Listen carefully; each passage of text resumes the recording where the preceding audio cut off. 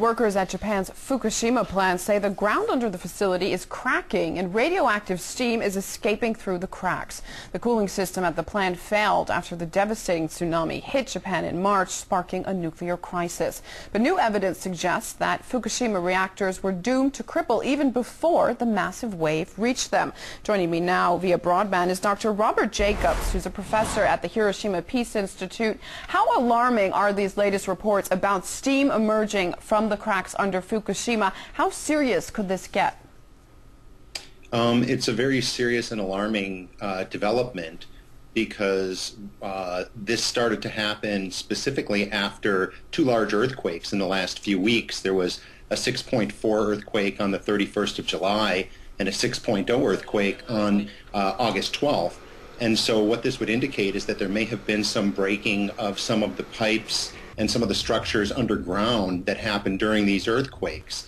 And there could be radioactive water that's venting into the soil. And what's more, as cracks are opening, they're making their way, the steam and radioactivity is making its way up. So first of all, this will make it much more difficult for workers to work there because the problem will not be contained within the building and contained within the structure of the reactor vessel. And so it's harder for workers to work in an area in which radiation is emerging from unknown and unsuspected places. And it's an indication that, that radioactive material is moving under the ground. Also, workers say the damage was done when the earthquake struck, not after the tsunami swept through. Shouldn't a facility like this have been much more earthquake-proof, given their regularity in Japan? Yes. This facility, you may remember, it was designed to withstand an 8-point earthquake, and what we had was a 9-point earthquake. And so these facilities were designed with the best case scenario in mind, and clearly there's much higher earthquakes are possible. Yes, if it's the case that, there's certainly a great deal of evidence that appears to suggest that the first reactor, reactor number 1, was melting down by the time the tsunami hit. So if that's the case, that the reactor was melting down as a result of the earthquake and not as a result of the tsunami, a 9-point earthquake is something that has the potential to happen throughout Japan, and that would put the reliability and the design safety of all of these reactors in question. And just to refer back to that first point about the radioactive steam, there's continuing to be these aftershocks. So when you have a fragile structure that's already suffered a great deal of damage and you have continual aftershocks at the level of 6.0, there's been some even higher. What we have now is we have the radioactive core that has melted down into the basement, into the bottom of the containment vessel of these reactors. And if the radiation level is going down where it's being monitored inside the buildings, and if the water pressure is going down and the temperature is going down, it's not as though the radiation is just suddenly going away. It means that the radioactive material, the melted core, is simply moving further away from where it's being measured. And it may have, as a result of these aftershocks, be moving down out of the building itself. So that may be why we're seeing radioactive steam. And as you can see, earthquakes, even when they happen at a high level, they're not individual events. They're followed by a series of subsequent earthquakes. And so we're seeing now that these reactors were not safe for earthquakes, let alone for tsunamis. When is enough going to be enough? I mean, if the earthquake structurally compromised the plant and the safety of its nuclear fuel, and now we have this steam, another very hazardous situation, when is it going to be time to close down reactors like these? Well, in my opinion, now. I think that this has been a clear example of the fact that natural disasters are certainly much stronger than our ability to prepare for them.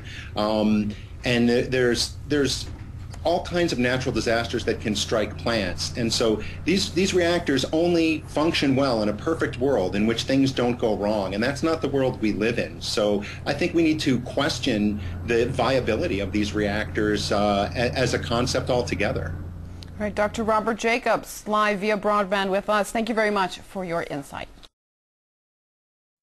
Now, reports suggest that the reactors at the Fukushima plant were damaged by the initial earthquake and not the tsunami wave. Well, given that earthquakes are commonplace in Japan, what does this say about the safety of the rest of Japan's nuclear reactors? Well, I mean, the obvious response is that they should actually all be shut down. I think most people believe this, and they also believe that it was very silly to build reactors on what is clearly a fault line and in an area where there are known to be earthquakes, and now we see the result of having done that. I mean, this is the obvious response. Well, in the wake of these reports, what should happen now, in your opinion, to Japan's network of nuclear facilities?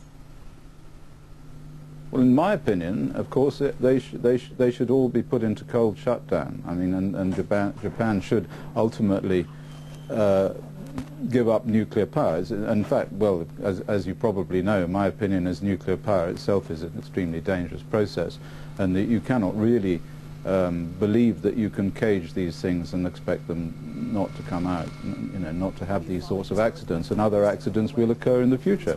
And these accidents are so terrifying, and the consequences of them are so appalling, that really we cannot afford to choose this method of generating electricity. Of course, you can't stop it just now, because that would bring the whole of Japan to a halt, because it depends so much on nuclear power. But then that is a problem that has to be faced. Now, in Japan, the government and the plant's operator TEPCO have come under heavy criticism from many quarters for the reliability of the information that they've been releasing about this disaster. Do you think that we now know the true extent of this crisis? No, I know that we don't, because I've actually visited there and I've taken quite sophisticated radiation measuring equipment, and I've been able to satisfy myself that the concentrations of radionuclides on the ground, even as far as 100 and more kilometers away from the plant, are very much higher than they've been saying. And indeed, some measurements that I've been making on air filters from vehicles from as far away as Tokyo show that the concentrations of cesium-137, for example, in these filters is more than 1,000 times higher than, in terms of air concentration, than the air concentration at the peak of the weapons fallout in 1963. So we're talking about serious levels of radioactive nuclides. And the problem is that this is effectively being ignored by the authorities concentrating on the external dose rate. So they say, so long as the external dose rate is not more than so many microsieverts per hour or whatever it happens to be, everybody's going to be safe. In some sense, they're comparing it with natural background radiation. But actually it cannot be compared with natural background radiation. There's a very high level of contamination even as far south as Tokyo. For example, we found one sample in Tokyo that had levels of radioactivity higher than levels inside the Chernobyl exclusion zone. It's a very serious matter. So, Professor Busby, how serious are these new cracks to the structure of the Fukushima plant? Should we be alarmed? Well, the fact that steam is coming out, and we know from measurements made in California that the steam contains the isotope sulfur-35.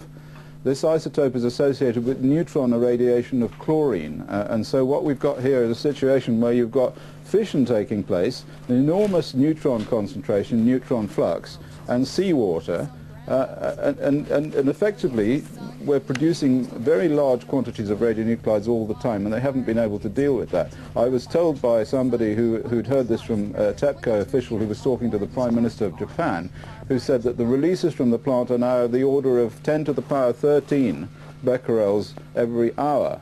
So we're talking about something that is absolutely ongoing, and it's just being ignored. It's not being adequately reported by the authorities in Japan or indeed in the International Atomic Energy Agency. Worrying times. Professor Christopher Busby, Scientific Secretary of the European Committee on Radiation Risks, many thanks for speaking to us this evening.